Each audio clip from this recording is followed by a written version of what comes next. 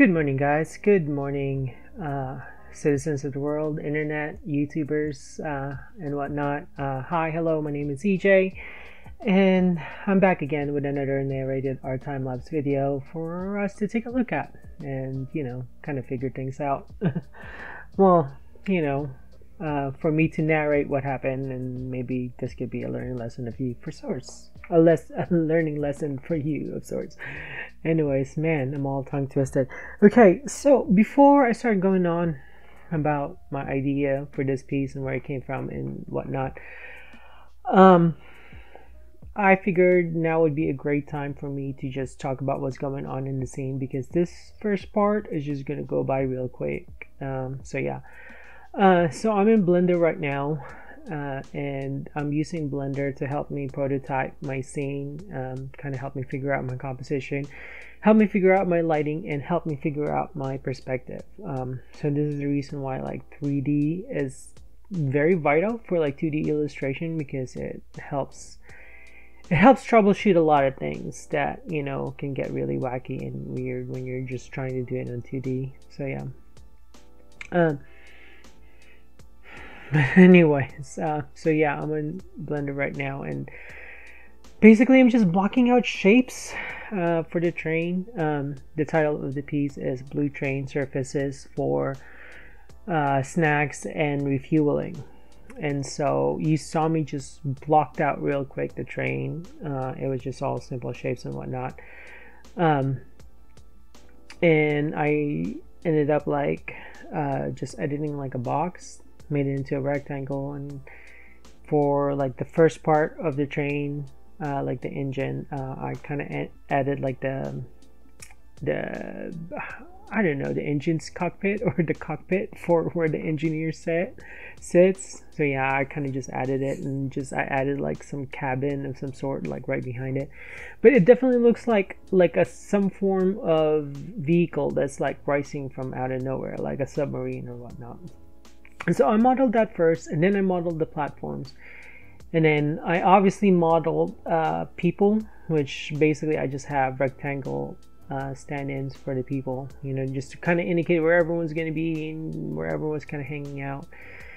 And then so I had those, and now I'm adding colors and whatnot, just to kind of help me differentiate where the shapes are. So yeah. But this is the best part about 3D. As you can see, I'm moving my camera around, trying to get a good angle, trying to get a good setup for the scene. So it really helps to do some things in 3D, such as this one. You saw me lay out a bunch of human figures, of course. That's what those rectangles are supposed to be. You see me lay them out in front, so they're not necessarily the focal point, but they kind of help ground the whole scene in a way, because they're kind of in the foreground, and the train is the focal point. Eventually I ended up moving this to people, because they're kind of blocking the train too much. As you can see, in the final scene, you'll end up seeing me move them over a little bit to the other side, which I just did just now, because I realized, yeah, the train's being blocked, and the train's the main thing, so we gotta have that in there. So yeah.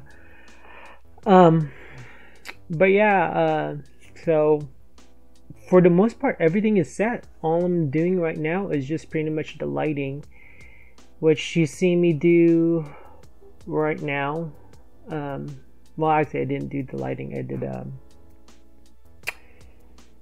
boxes on the ceiling. It basically, what the boxes are is just, they're supposed to be lights. Originally was my intent, but then they kind of just ended up being placeholders for perspective.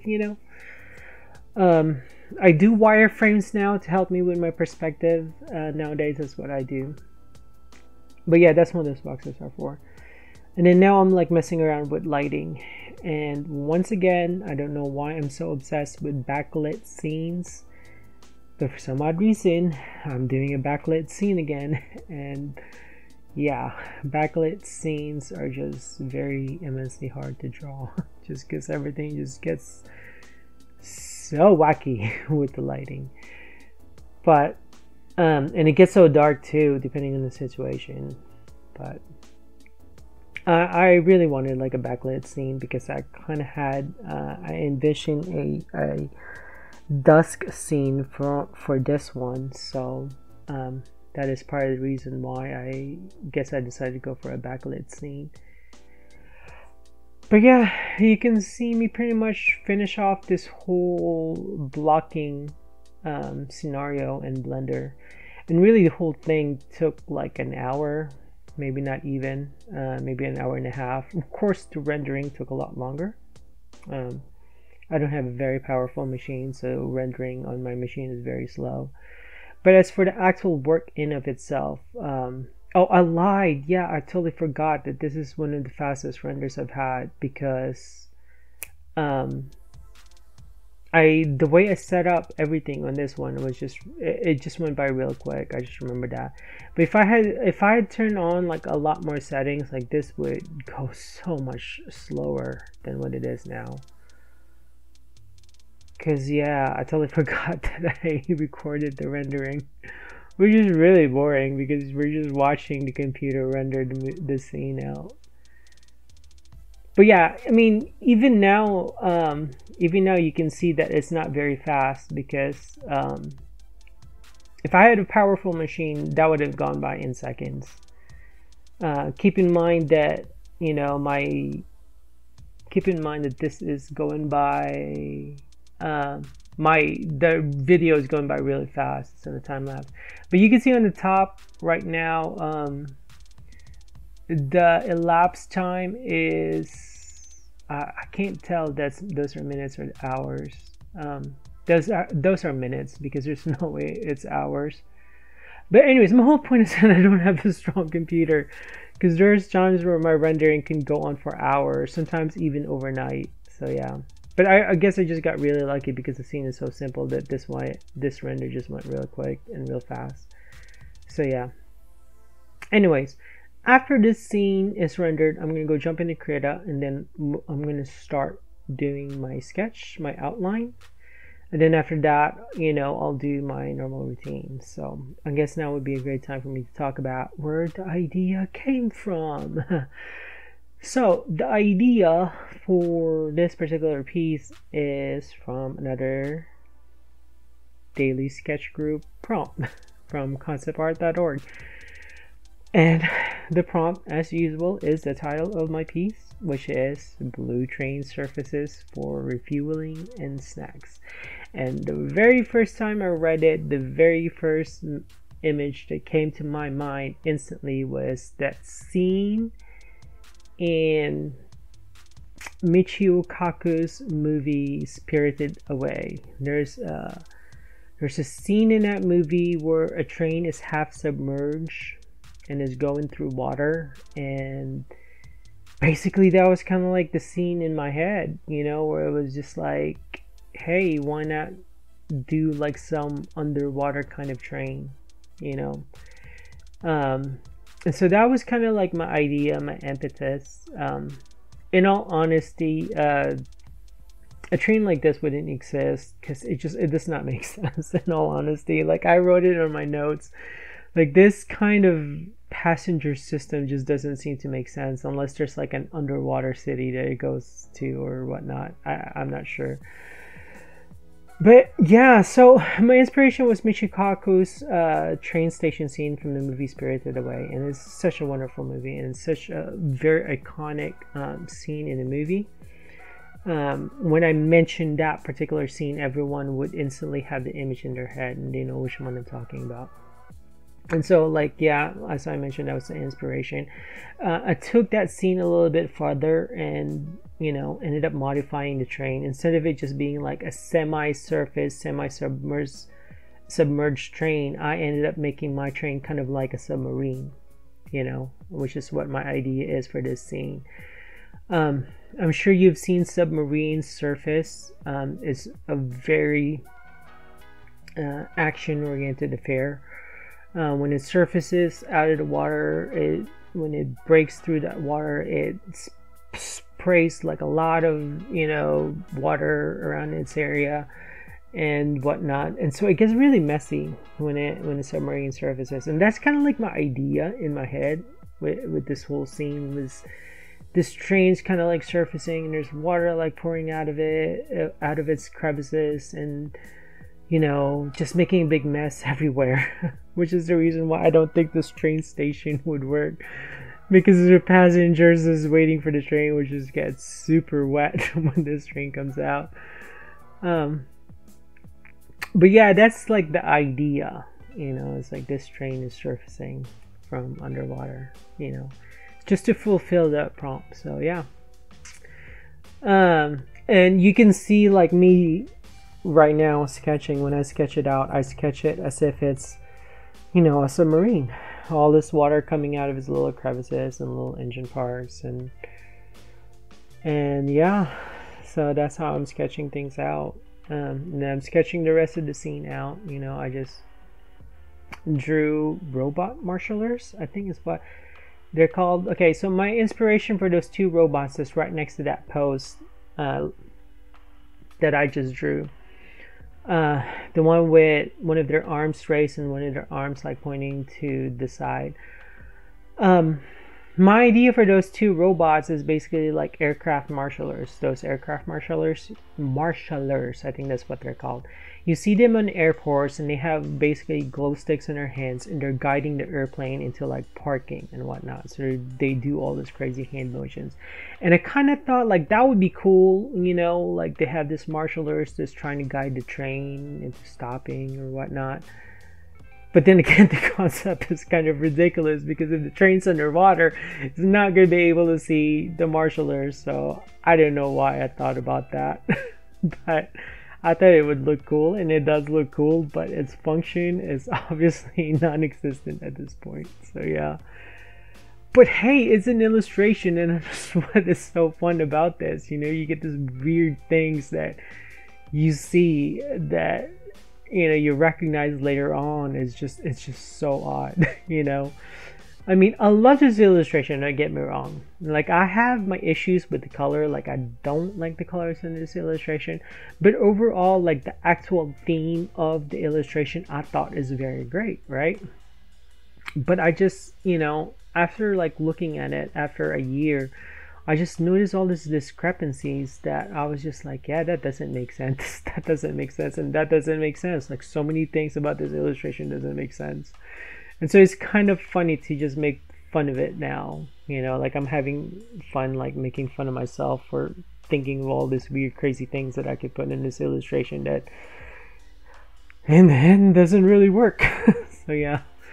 But yeah, the marshallers doesn't make sense, and obviously underwater train, submarine train just doesn't make sense. But I mean, what can I do though? You know, the prompt did ask for a train that's surfacing, so you know, in a way I fulfilled the prompt. But yeah, I guess I can just say that it's a tough prompt to illustrate. So, but anyways, enough about that. My sketch is about to be finished, so I kind of want to go over that real quick, because there are some cool things that I kind of added to it, you know, that I thought was cool. Like the very cool thing that I thought was really awesome is the fashion design that I decided to end up choosing. I ended up choosing Victorian era fashion, which I love the Victorian era fashion if it's like paired together with like some sort of sci-fi elements, you know, because it's such a mix, or such a contrast, basically, you know. Victorian era is in the past, and so obviously to have something sci-fi, which is typically, you know, sci-fi typically denotes the future, you know, it's kind of like a huge contrast. So yeah, I thought that having the people dress up in Victorian fashion was very cool. The train design I thought was very interesting. The train design is not very Victorian at all, and actually it's not even sci-fi at all. It's actually more modern art deco. I'm like totally forgetting my art genres now, but I'm specifically thinking of like the 1920s, like the Jazz Age, and like the vehicle designs of that time. The vehicle designs of that time was very flowing and very long and very huge and elongated, and that's kind of like the inspiration for the train, which you could see, you know. Like, you would think I would have designed kind of like a locomotive, but I decided against it. I decided to base my train design on 1920s cars, you know, very old jazz age cars. So I thought that was a cool element, you know. Adding those two moons in the back is very, very sci-fi. I thought that's a very cool element, you know, so it kind of denotes like this is an alternate world, you know, and this exists somewhere else and whatnot. So those are all cool sketches that kind of ended up staying in the whole scene. So yeah, but now I've begun my coloring phase, which, if you guys have been following me and know my coloring method is like insanely crazy. I just kind of throw a bunch of colors, typically is what I do, and then, you know, as soon as I have all this crazy mess, I end up like, you know, trying to harmonize things. And one of the biggest critiques I have of this piece is the craziness of all the warm colors. Like, I absolutely love how I ended up choosing blue for the train, which I'm even trying to remember. Oh yeah, it's part of the prompt. That's why I ended up choosing blue. I totally forgot about that. So I think it's cool that the train is blue and that it is set against a semi-warm environment. And when I say semi-warm, it's not really so warm. Like, there's a lot of green in the background, and I think that this is basically one of the things that I don't like about the piece, you know, is that I didn't do a lot of filter edits and color balance edits after I finished with the photo bashing part, which I just now got done. Like, if I had done that, I would have been able to harmonize the background more, you know, like the foreground, or not so much as the foreground, but the focus, which is a blue train, is just perfect as is. Like, I wouldn't really necessarily change anything on the area of where the blue train is, because it pops out of the page. But as for everything else in the background, it's just, it got messy with the colors. I mean, the ceiling is a great example of it. There's a lot of greens on that one, you know. And so it basically, what it ends up doing is it ends up killing the contrast, which would have been nice if that was still existent in the piece, you know. Because that contrast would have helped harmonize the whole image altogether and help pop out that blue train a lot, you know. But yeah, I mean, it didn't work out that way, and it's kind of sad that I didn't recognize it until like now, basically, you know. So yeah, overall, like, I would feel like this piece is kind of like semi okay, you know, like it could be a lot better if I had done a few tweaks here and there, but overall it's cool, you know. So yeah, but now I'm in basically my detailing stage, and of course in my detailing stage, basically what I do is I delineate my edges, I accentuate my shadows, and I add highlights. Now, what I mean about those things is that when I delineate edges, I basically just make sure that my shapes read very well, and that, you know, my lines are straight. I don't do it for everything. I mean, typically the background needs to be fuzzy and they don't need to be super sharp, and then the foreground elements need to be sharp. So I try to be conscious about that. But really, my delineating edges have more to do with shape read, you know, whether the shapes read very well or whatnot. And then when I accentuate the shadows, what I mean about it is that, you know, if it's dark enough, I leave it alone, but if it needs a little darkening, then I add darkening to it. And then adding highlights is pretty much self-explanatory. It's just adding a little bit of highlights. So you'll see me go through that. Oh look, I just accentuated the shadows of the blue train. That's what I mean by accentuating the shadows. Just kind of just go over it real quick and just add a few shadows and whatnot. But yeah, you'll just see me do that over and over again in like parts of the pieces until I start getting to the special effects part, which is all like the water elements of the illustration.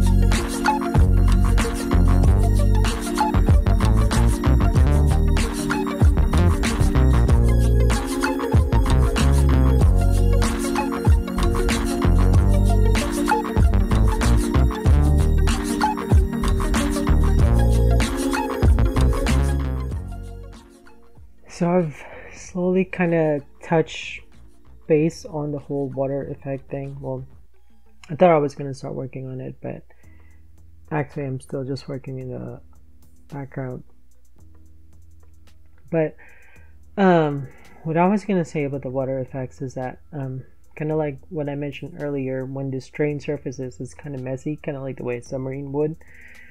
And so the way I had envisioned in my head is exactly like the way I had depicted it in the illustration, you know, all this water coming out.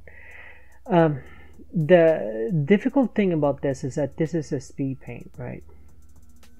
And well, doing water effects such as splashes and whatnot, that's already hard to pull off, you know. That's like really hard to kind of figure out like where the water is going to be and how the effect is going to be. Like you kind of picture in your heads like, yeah, I kind of see what the splashes are, but then having to like move it in such a, or put it in such a way where it looks natural, that's the difficult part, you know. Like the water and the splash, the waters that's coming out of like of the crevices of the train, like that looks natural. But like the splash part on the front of the train, where it kind of splashes onto the platform, like that honestly still looks weird to me, you know. I mean, the effect I kind of pull off, like the idea of the effect is there, you know. I think if someone was to like look at this image, they'll realize, oh yeah, that's supposed to be like water splashing, you know. But in all honesty, like I feel like the effect is just not as good as it should be, you know. So I feel like that was kind of a loss for me in a way, you know, where I didn't pull that off very well. But yeah, illustrating water splashes are already difficult, so having to do it in a speed paint such as this one makes it even more difficult as well, you know. So I really shouldn't like cut myself down too hard, because water effects are already difficult to begin with.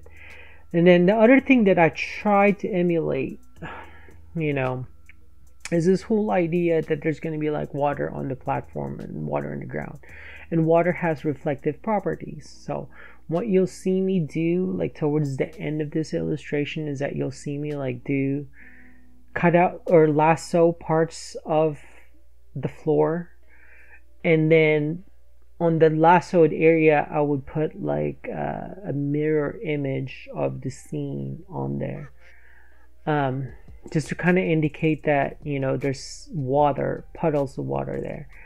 But you can see that the effect didn't stick very well, or it's not very noticeable. That, you know, you could almost get rid of it and people wouldn't even notice that it's there in the first place. And the reason why I said that is because that little painted reflection that I already have, because I already have like a painted reflection, like the reflection of the sun. Oh, it's weird. I just now realized that I did do some filter edits on this one. I'm looking at that and I just did some filter edits. So I stand corrected. I did do some filter edits, but I feel like it could have gone on some more, especially in the ceiling, because the ceiling is still a little too green. So maybe I could have gone for another 2 or 3 filter edit pass on that one. But anyways, I digress. Anyways, going back to the whole reflection thing, I already have like the reflected light painted on there, but I thought like adding that whole puddles of water would even strengthen the idea of the reflection, but obviously it didn't stick. So yeah. But yeah, anyways, now I'm detailing the passengers waiting for the train, which again I thought was just absolutely cool. All this Victorian era people just hanging out, and the pose of that guy just like talking to that lady, I thought that was kind of cool, you know. It just all looks so natural and whatnot. So yeah, I'm just detailing them out. Really, I'm just adding highlights and adding a little bit of shadows. I didn't want to super detail them, obviously, because this is a speed paint and they're like such a small part of the illustration that I didn't want to focus on them too much. And here's the robot marshalers, or the aircraft marshalers of whatnot. They have glow sticks in their hands. Of course, there are robots and whatnot, but again, like I mentioned, they are such a weird element in this piece because, you know, if the train is underwater, the pilot of the train or the engineer of the train would not see the marshalers at all and what they're doing, so it seems so pointless. So I don't know if the marshalers are marshaling the passengers or the train engineer. I don't know. But yeah, I digress. So yeah. But yeah, I'm just gonna continue detailing this, and then the last piece I detailed is my favorite part, which is the train. My 1920s Art Deco style train that I am now currently rendering.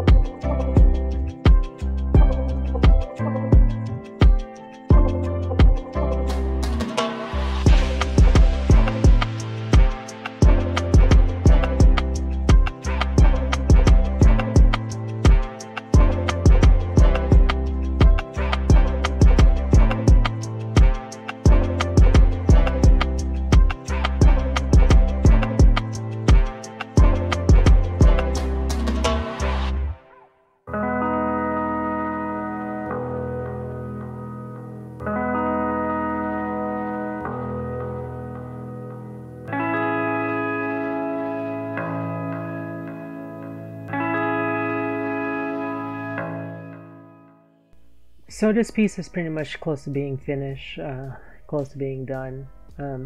I obviously just got finished rendering the train out, which I love the style of it. And now I'm working on those puddles of water that I was talking about, that in the end doesn't really look all that obvious overall. So I feel like, you know, I could have dispensed with it. But here's the reflection that I was talking about. I copied the scene, reflected it, and then cut out all the other parts and just left the puddles of water. But yeah, as you can see, like from afar, it's not very obvious, so the effect wasn't really all that great. But yeah, overall this scene I liked. There's a lot of things that I don't like about it, like the lighting. I mean, not the lighting, but the colors. Well, the lighting is hard because it's backlit, but yeah, the colors are off and whatnot. But overall it was good. So yeah, anyways, thank you guys for watching this with me. I will see you guys in the next video. Like and subscribe. Good night.